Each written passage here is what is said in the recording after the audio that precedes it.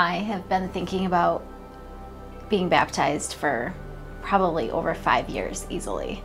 Just the nervousness of having to be on stage or even go through recording a testimony or speaking on stage, like that basically took over, and I allowed it to take over and hold me back from doing this for a long time.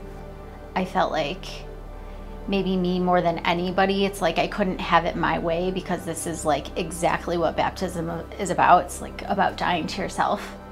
I know that God's there, like it's just never even been a question, right? I commonly am like, what are you trying to teach me? And if I'm in this kind of trial time when it just feels like